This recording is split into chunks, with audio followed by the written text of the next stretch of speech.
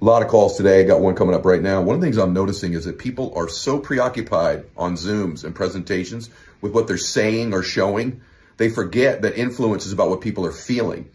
And so, you got to be intentional about that. It's so much more important. They don't respond to what they hear or see a little bit, but mainly they respond to what they feel. And you're always making people feel something. So be intentional about what they're feeling.